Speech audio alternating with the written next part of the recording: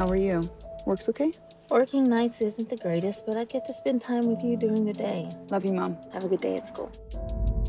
I didn't know that Cameron hired a new security guard. I live across the street. I'm Megan. Yeah, Monday was my first day. My daughter and I just moved to the suburbs near here and don't really know anyone. Had a lot of people coming and going at odd hours recently. It's kind of a creepy vibe. Have you been sleepwalking again? Mom. Huh? You can tell me things. Nothing you need to worry about.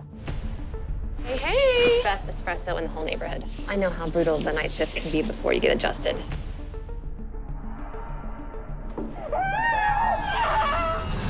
Somebody's being murdered! Officers? Rosaline skipped my class, was caught making out with a boy. Mom, this is Jonathan. Jonathan, this is my mom. It's nice to meet you, Miss Richardson. I should probably get going. My mom's waiting. Maybe you could introduce me. Oh, it's good to see you again. Like that? Oh, I don't drink coffee, thanks. is everything okay? You seem different. Are these yours? It's been hard to stay awake.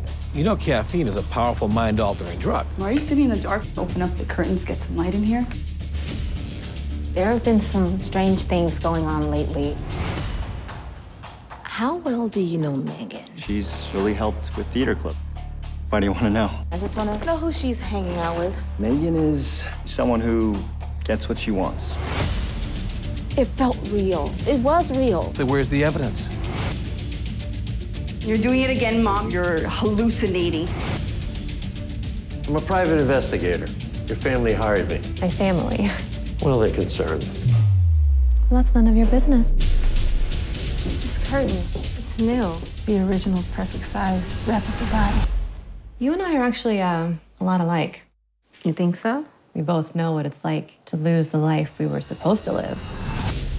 Megan and Celine reunited after all this time. Who's Celine?